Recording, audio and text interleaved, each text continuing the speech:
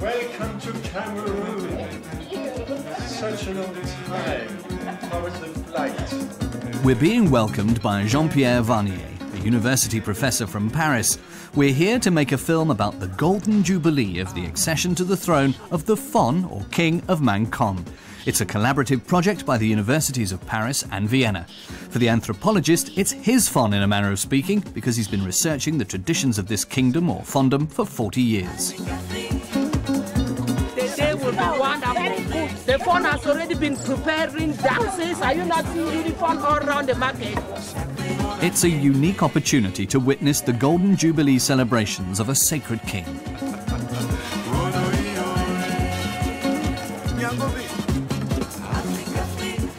We naturally have a bespoke item of clothing with his image on it made for us.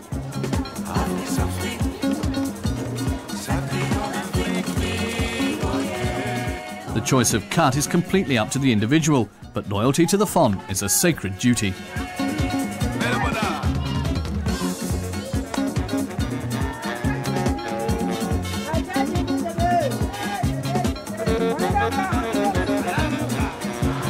We're accompanying Jean-Pierre to the place of his research.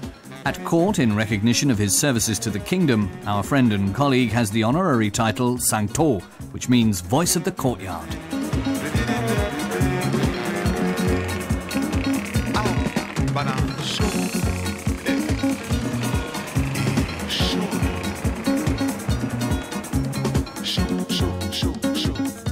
We're in Mankon, and that's a kingdom in the highlands of Western Cameroon.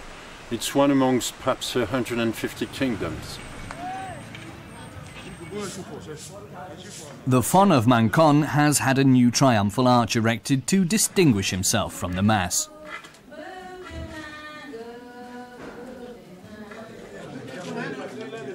He insists on overseeing the final preparations himself. After all, his power and prestige are at stake at the celebrations.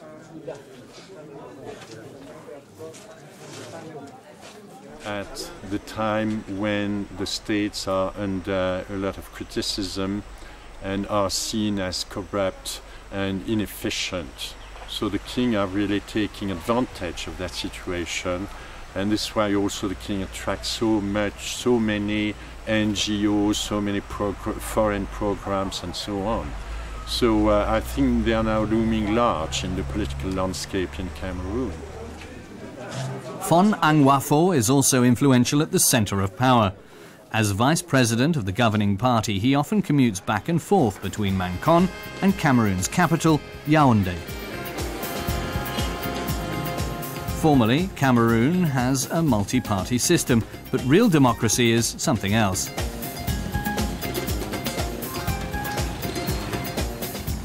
The autocratic president allows few people into the circle of power. The king from the Anglophone region is one of them, regardless of any clashes of interest.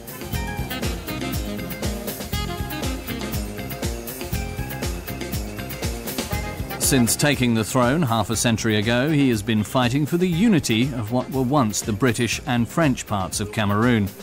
This commitment has secured him a place at the side of long-standing President Paul Biya.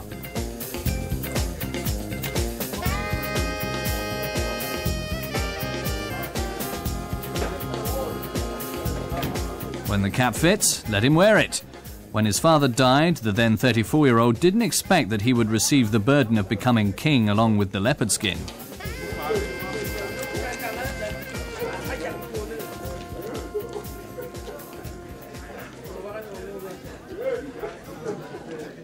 I was embarrassed. when it became clear that I was the chosen successor. And the way I was more or less arrested and thrown without seeking my opinion made me very uncomfortable.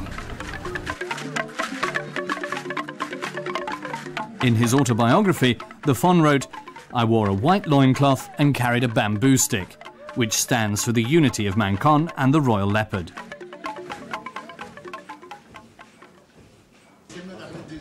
At that time, half a century ago, his life as a normal human being was over. Since then, his subjects have seen him as the connection between the past, present and future.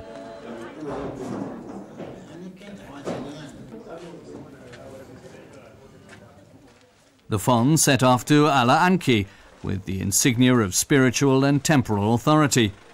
There, at the former seat of the kingdom, the days of celebrations for the Golden Jubilee will begin.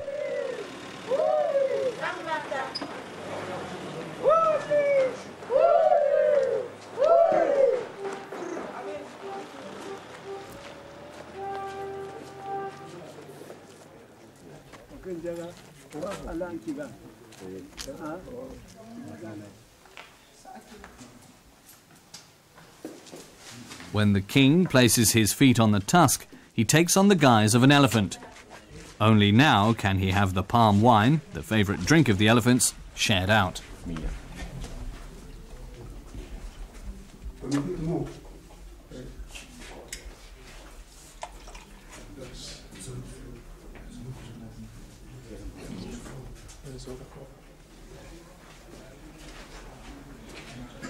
Serving palm wine with his buffalo horn is a privilege only a chosen few are entitled to.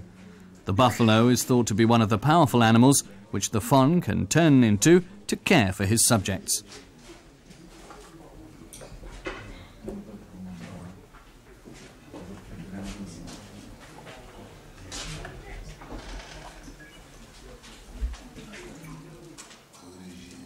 Then the Fon has to perform sacred acts that are laden with strict taboos. The Fon will walk towards the royal graveyard where all the Fons are buried, and you will make offerings to them. As you come with your foot on mass, it's going out.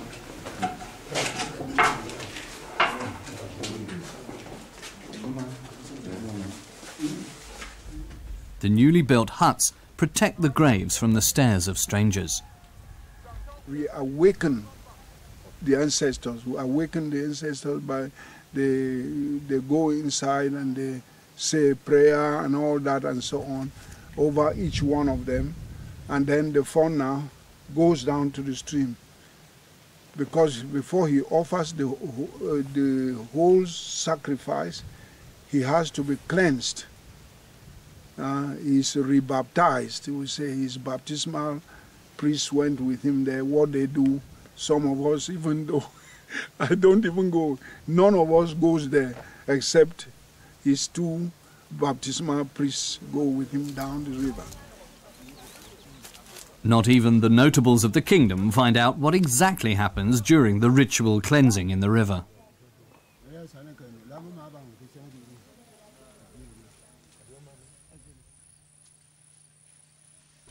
The elephant was the most powerful animal around this area, and it symbolized the biggest animal is the Fon. The most powerful animal is the Fon.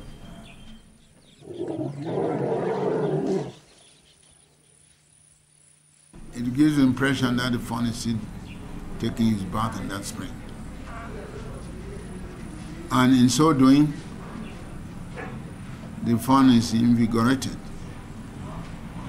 And if he had made any mistakes, he is washed of his errors in that water and is strengthened to continue his mission of ruling the people.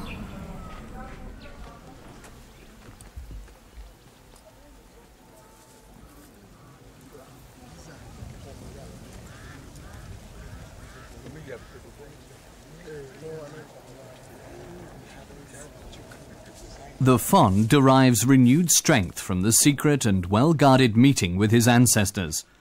The dead Fons are considered the source of all life, and the present Fon is their steward.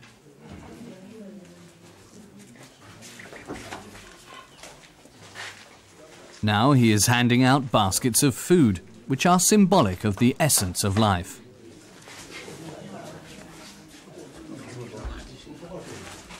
It takes some deliberation to determine who gets what, because the kind and quantity of food expresses the social standing of the families within the community.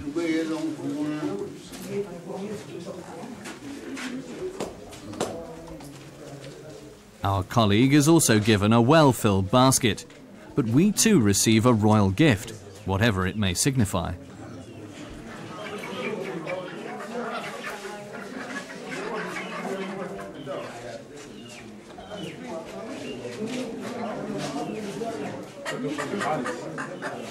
For newcomers, it's a moment of uncertainty.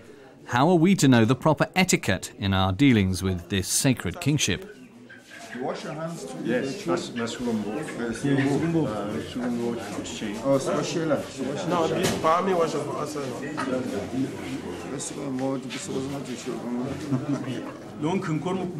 Jean-Pierre has been to many such events and is also very familiar with the local dish achu.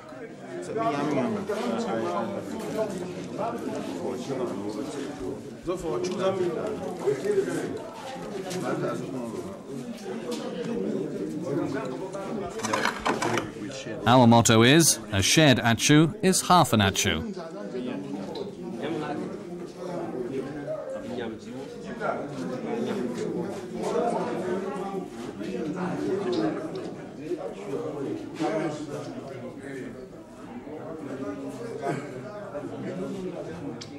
New beginnings are always tough, but the actual message of the communal meal is that we've been received into the circle of members of Mankon, even though the royal gift is still attempting to escape.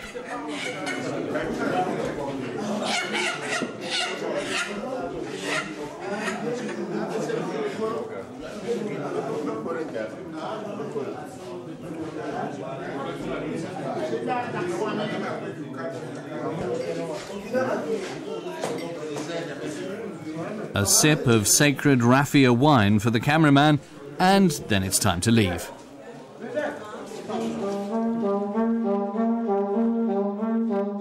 The rhythmic sounds from the elephant tusks are considered the voice of a king who can communicate with ancestors no less than with the living. They accompany the king on all important occasions.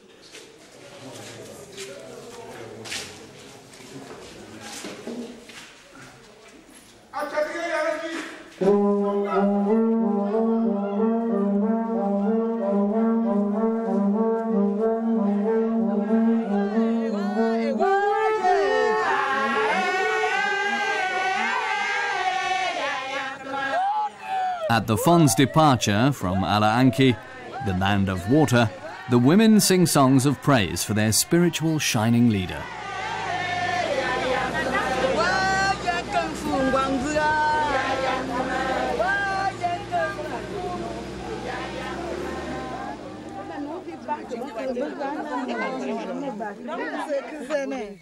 The comparison gives them certainty.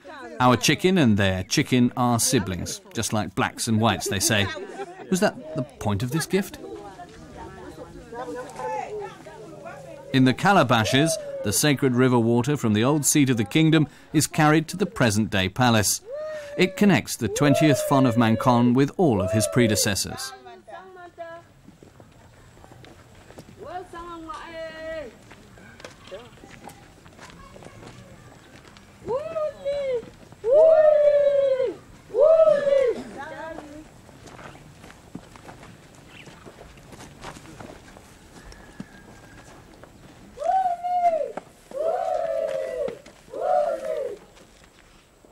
The roots of the current kingdom of Mankon go back several centuries, but warriors with motorbikes are as much part of modern Cameroon as the Fon's son, a forester with a PhD.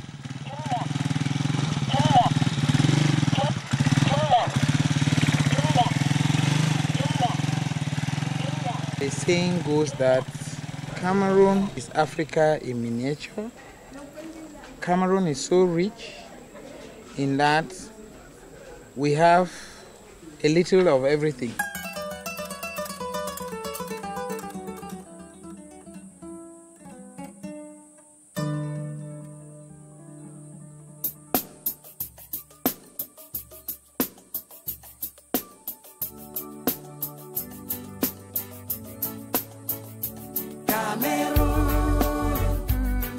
A 100 years ago, the forests of Mankon were still full of wildlife.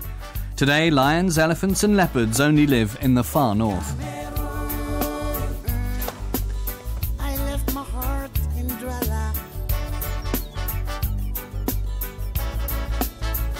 Illegal logging is the norm in large parts of Cameroon. Entire shiploads of tropical hardwood leave the port of Douala bound for Europe.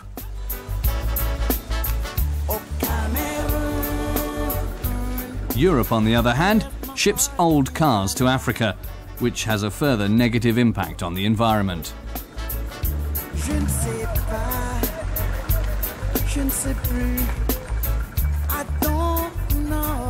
Plant and animal diversity are under pressure. Cities like Douala are very resource-hungry. One highly sought-after resource is construction sand that labourers bring up from the bottom of the river. I'm feeling blue, 'cause I'm missing you, girl.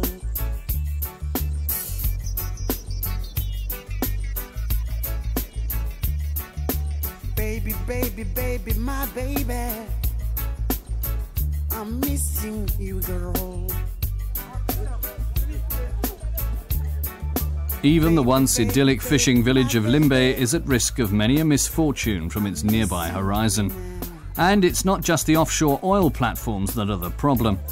The fishing fleets from China and other countries are taking almost all the fish in the ocean.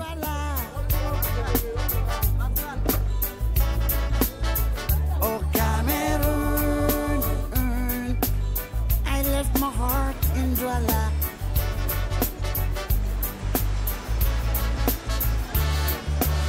Je suis malfin de lago. Quand elle casse mon pétuier, ça m'enjaille. Quand on se casse les pétunins. Limbe lies on the slopes of a volcano, but the real explosive power in Cameroon comes from the social differences. Dans la voiture, dans la piscine, dans les restos, on va chez elle.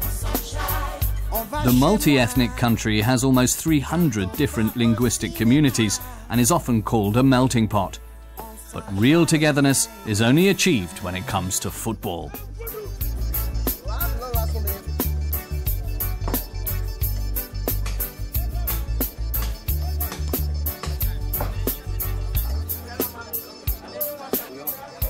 Cameroun, j'ai laissé mon cœur à Douala.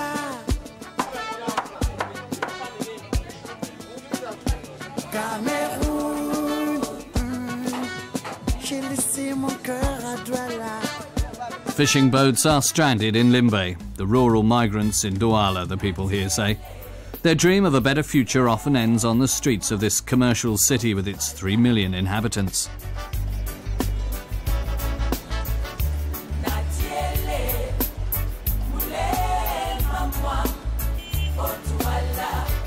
Only the more fortunate ones manage to work as drivers of motorbike taxis. But every job has its pitfalls. Might is right when coping with the city traffic.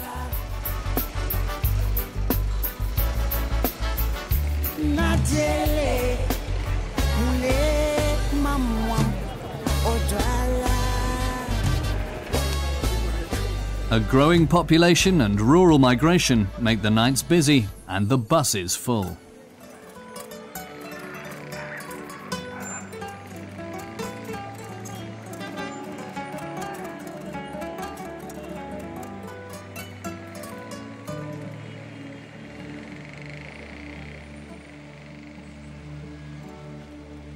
Stress and chaotic traffic has spread to the Western Highlands, which include the Kingdom of Mankon.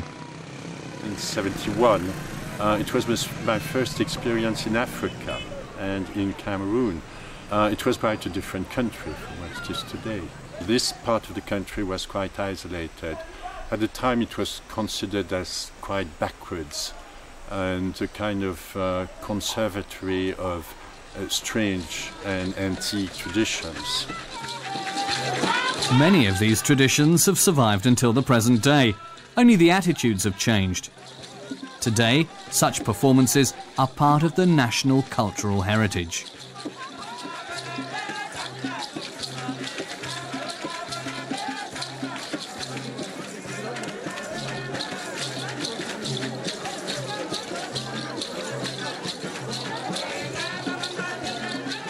Culture here is dynamic and can take on new forms. A duster from the supermarket can replace the old fly whisk made of animal hair, for example.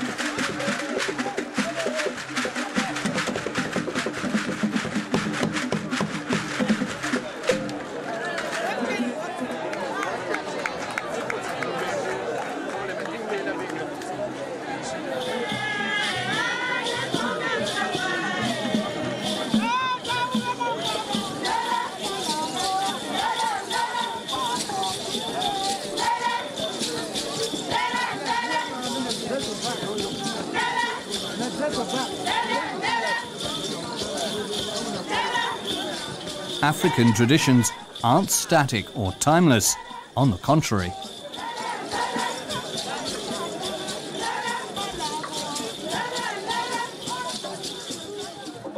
With their digital cameras, the daughters and sons of the Fon capture the historic moment.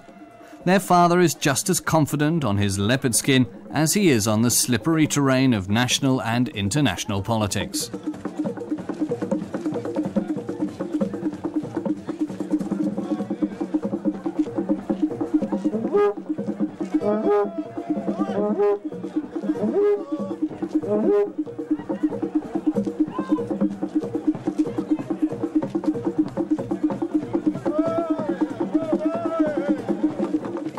Many of his children live in Washington or New York.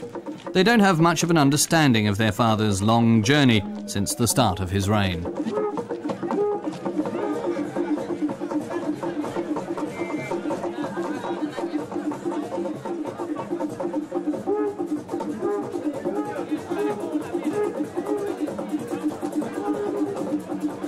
Half a century ago, the Mabou, a kind of forest spirit, eventually did good work.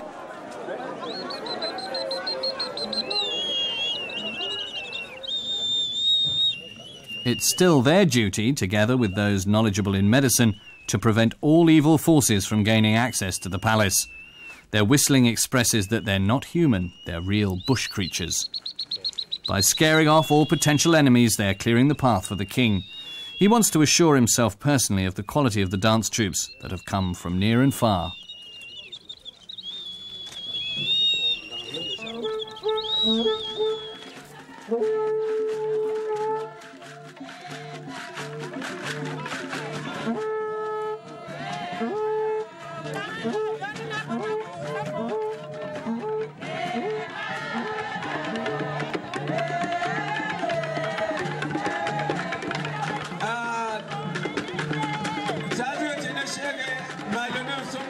The unofficial competition among the dancers is guaranteed to produce creativity.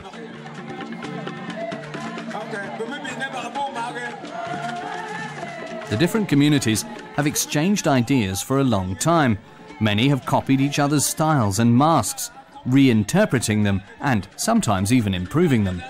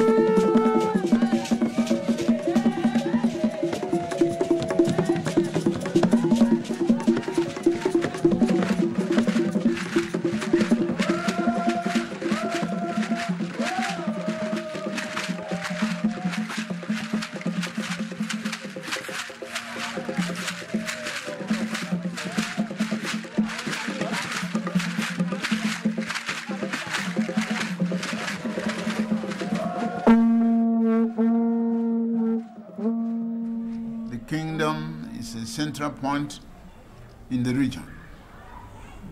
It is now mixed up with citizens from most tribal areas, even with foreign people here. So we have to look towards development. The up-and-coming town of Bamanda can be reached in just a few minutes by motorbike taxi. Many of the kingdom's approximately 60,000 inhabitants commute to the provincial capital every day to go to school, to sell their products at the market, and to purchase consumer goods.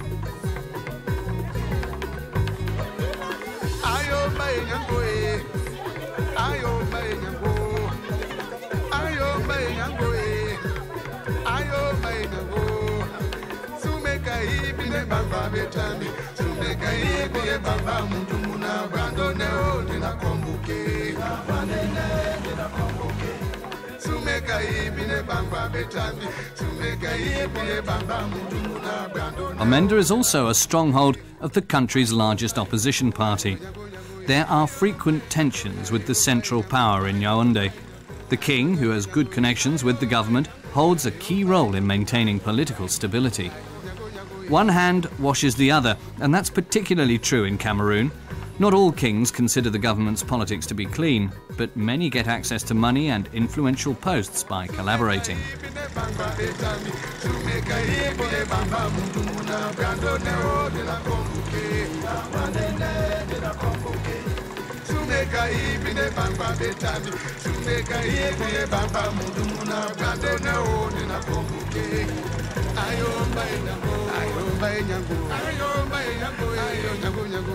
The Sultanate of Bamoun, several hours' drive from Bamenda, is an example. The Sultan held several ministerial jobs at once. In return, he brings in votes.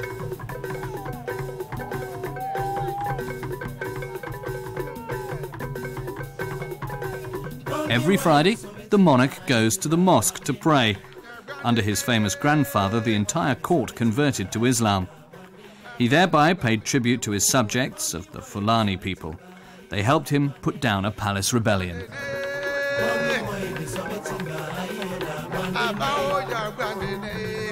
Despite converting to Islam, the then ruler in Fumban showed himself to be tolerant towards other religions.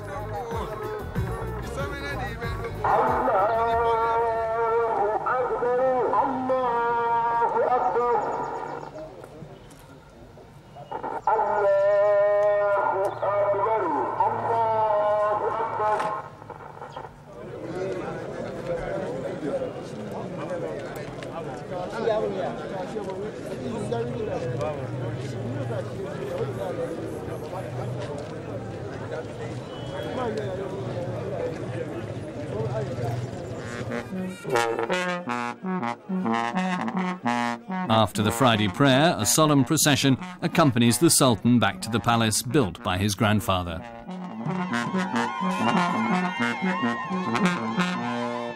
During the procession, the cultural influences of the Fulani dominate in clothes, music, and the riding display.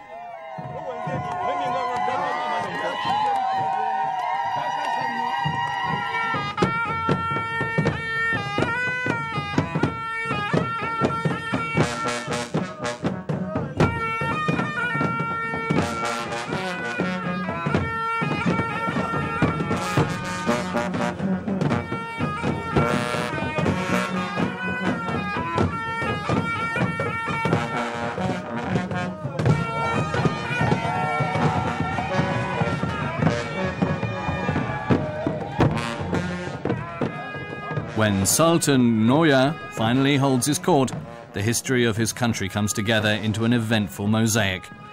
The spectacle reflects the policy of alliance as well as the quarrels and wars.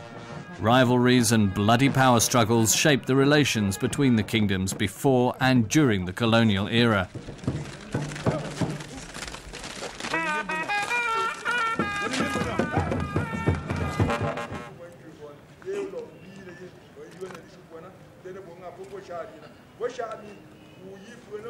The prayers for peace weren't always heard.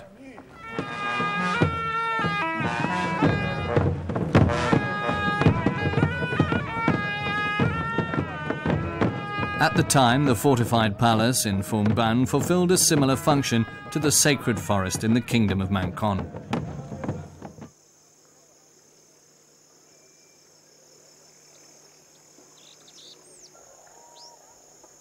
The forest was an area for defense, and if another village comes into war with us, you could defeat Mankon, but it is not, you cannot get the king. So it was a place where the fawn can be hidden, and for the last resort, the last defense area.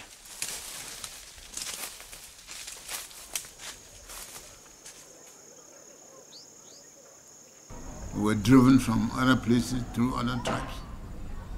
This must be remembered. And if we have to avoid the hard sense of war, we should know what it used to be. Today's warriors may use modern means of communication, but they still can't make do without the ritual protection from sacred plants.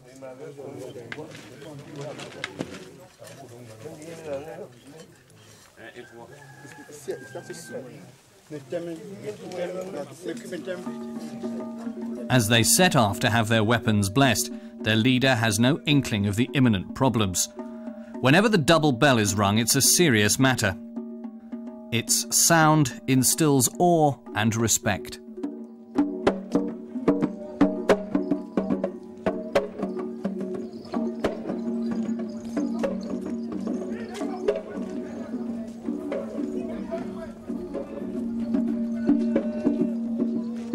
Via the loudspeaker, the king's authority can be heard as the warriors leave through the triumphal arch.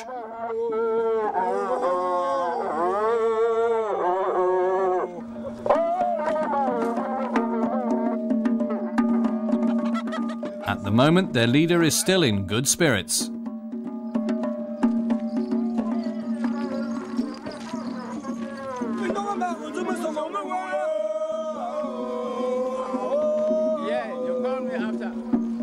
A mobile phone and a war drum. New and old information technologies are evidently mutually compatible.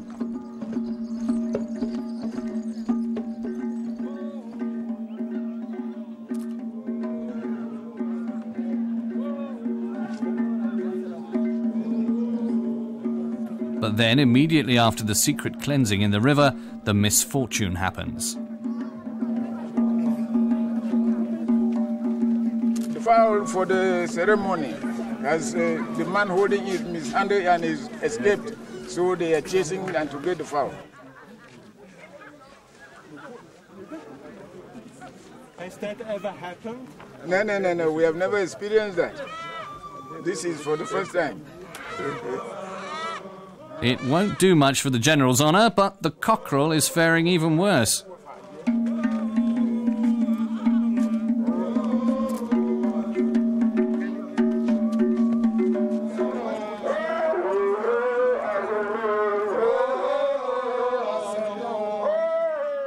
The exotic appearance is deceptive.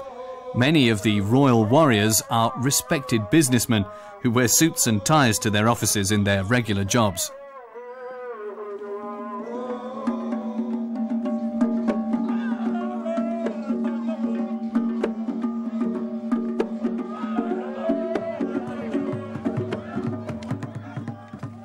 The king is already waiting on the ceremonial plaza in front of the palace. He's not looking too disgruntled, given the contretemps. He may be thinking that this wouldn't have happened during his coronation. The Fon's son is not letting the fuss spoil his mood anyway.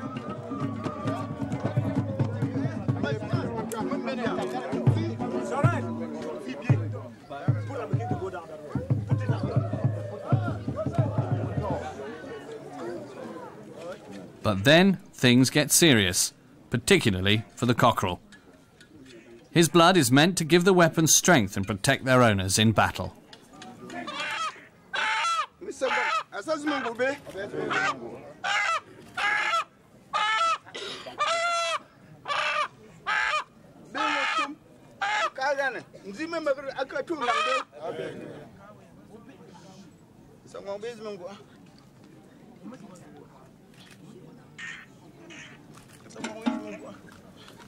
After the double bells and the war drum, the weapons are blessed.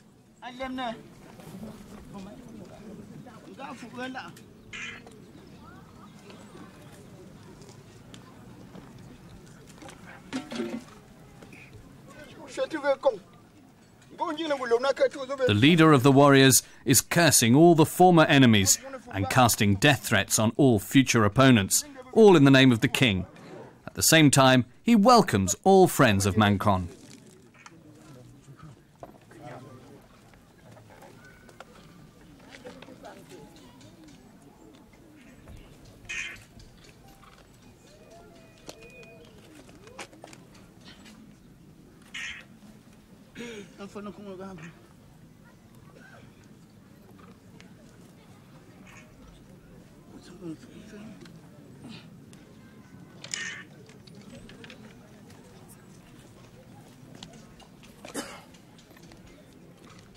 Finally, he hands the king the spears of his predecessors.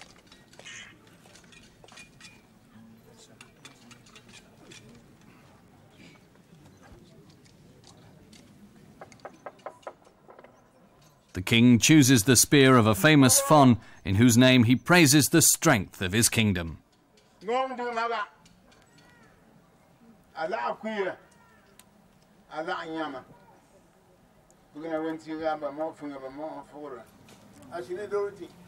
The warriors have confirmed, together with the Fon, that they will defend Mankon like leopards. In this, they are supported by the Queen Mother.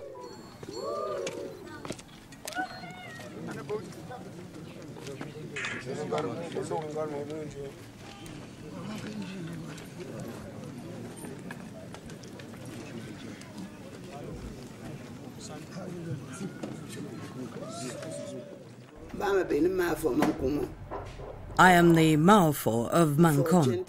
The Fon stays in the palace. He is the head of the country, and the Angwafo is the leader of all the women of Mankon. I assist the Fon with the women and the children of the palace. My main occupation is administration.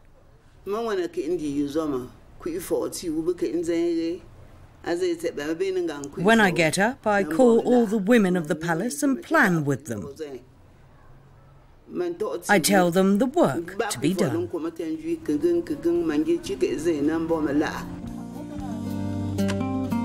Here too, it's predominantly the women who are responsible for their family's basic supplies. In Mankon's rural areas, the people largely live off farming. Like elsewhere in Africa, this job is mainly done by women.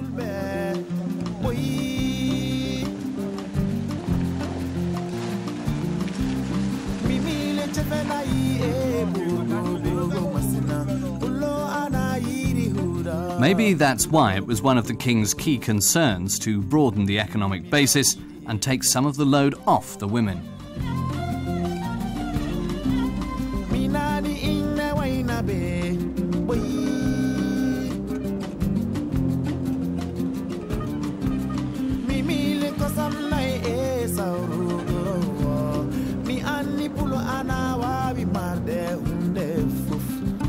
Trained in agriculture, he introduced commercial animal husbandry, thereby securing a sharp increase in incomes.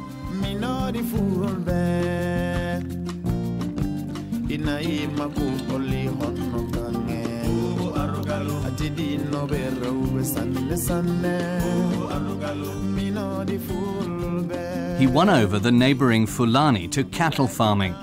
That was the beginning of a rare success story about how cattle farmers and crop growers can work together peacefully.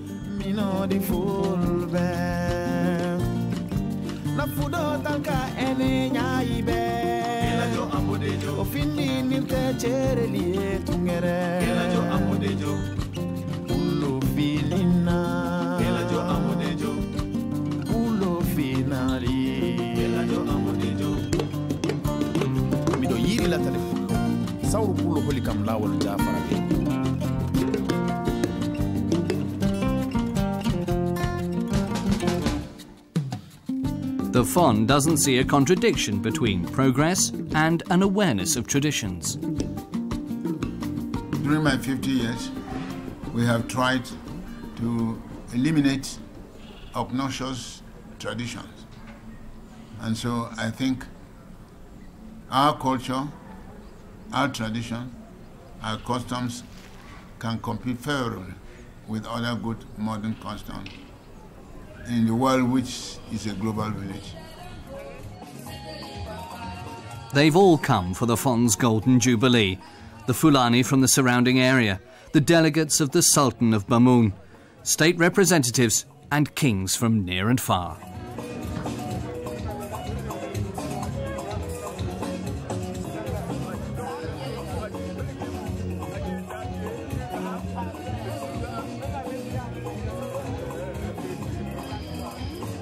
They're honouring a Fon who is presenting himself as the most powerful animal for this occasion.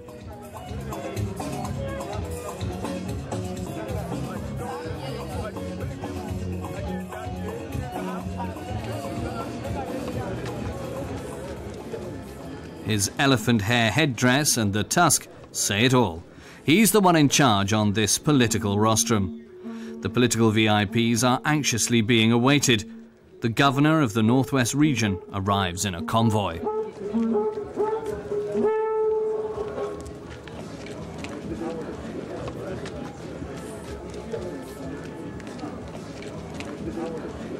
He shows his awareness of traditions by wearing a Fulani kaftan. The elephant trumpeting initiates the national anthem that everyone sings together.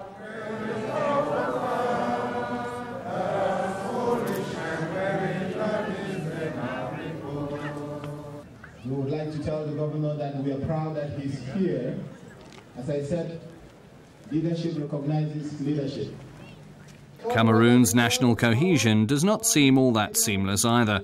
The social peace remains fragile. That's a fact the warrior's appearance seems to emphasize.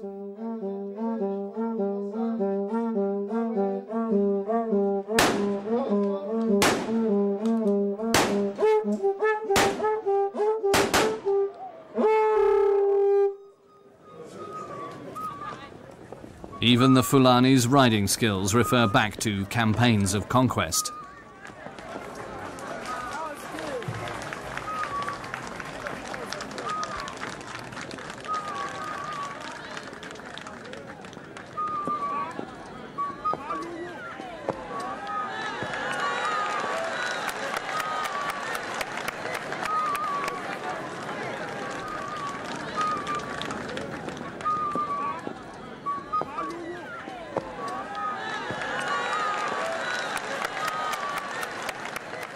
A melting pot or a powder keg.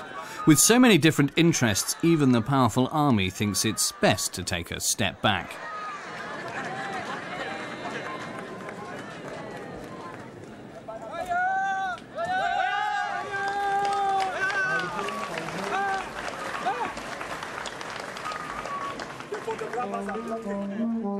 You're blocking this place. Authority, power and influence are the real ingredients of the celebratory cake.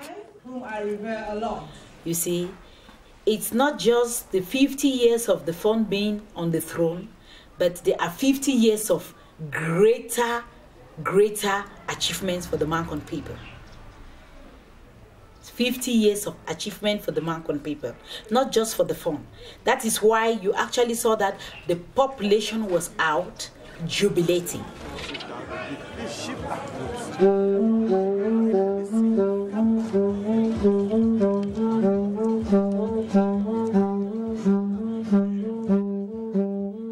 For the Fon of Mankon, cutting the cake may represent a real caesura.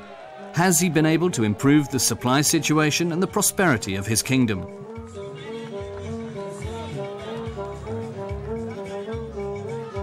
At least on this day of celebration, everyone will have enough to eat, though the cake alone won't do it.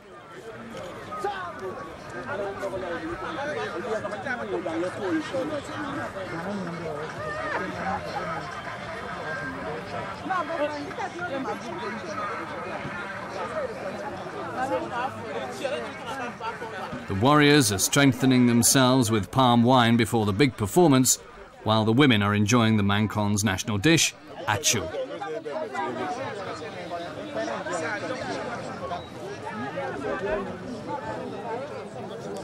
They are all wearing ceremonial clothes with the likeness of the king, and so are we. We're being looked after by the Queen Mother.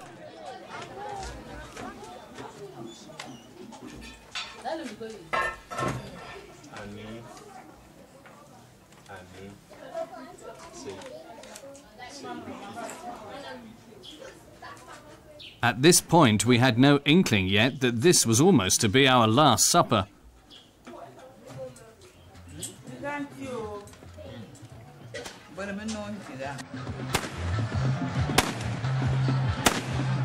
During the subsequent rifle parade, the warriors use live ammunition. There's almost no escape.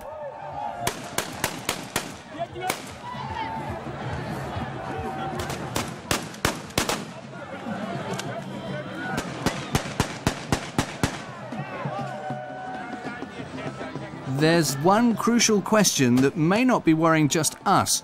How much palm wine have they had to drink?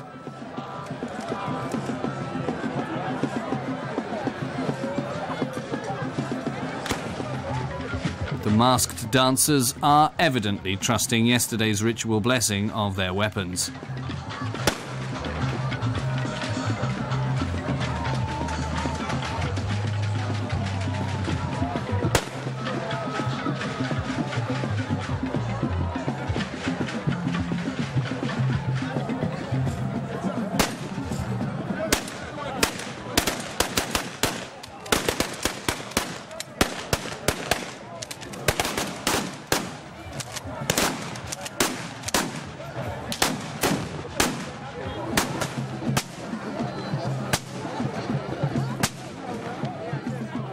Historic footage proves that the celebration of the Fon's coronation 50 years ago was just as deafening.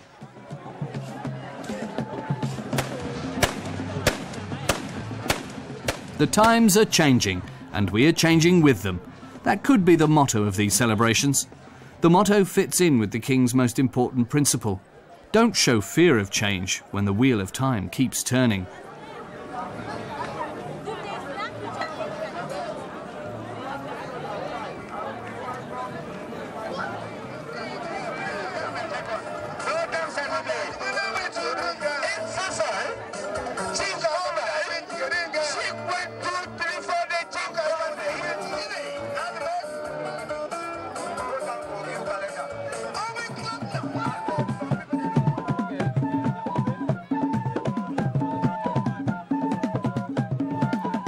In Mankon, it's been a long time since the men were the only ones who had a say.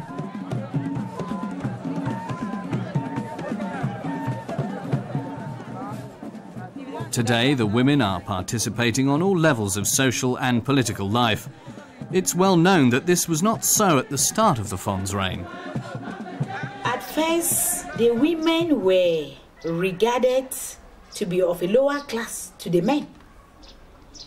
Women were never involved in public manifestations, and their opinions were disregarded. But I think it's different. Today, women are already taking a part. So over the 50 years, things have been different. These are actually the golden days of the Mankon Fondong, and beyond. People have come from far and wide to join us in the celebration of the golden days of the Mankon Fondong. Ultimately, what goes for the sacred kingdom goes for the country's politicians too. The quality of the government and the support of the people determine the success or failure of those in power.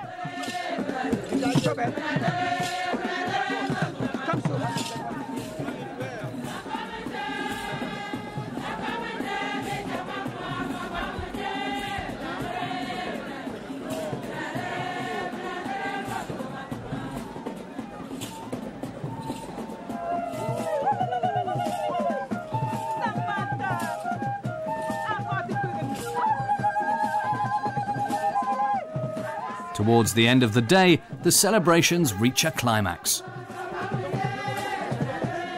One of the most striking peculiarities is the one I experienced when the king sprayed the content of his mouth full of raffia wine, and that exemplifies what the king is all about. He's someone who's imbued with a lot of life substances, and he sprays it all over the place.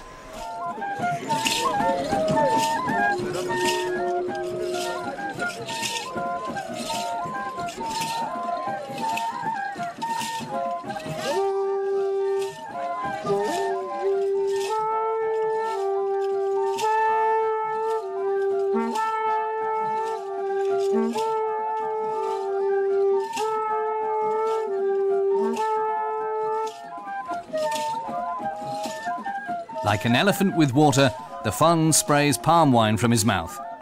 The Fon is seen as a calabash whose store of life-giving palm wine is unending. It is believed to be the blood flowing through the veins of the kingdom.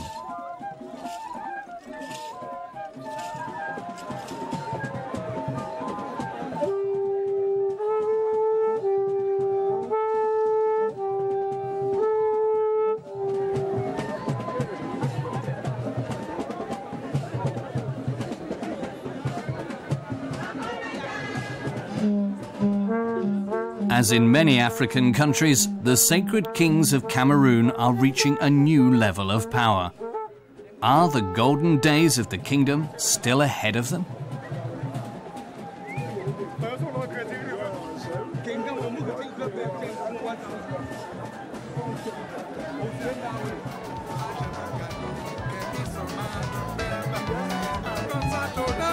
His star, in any case, seems a long way from setting.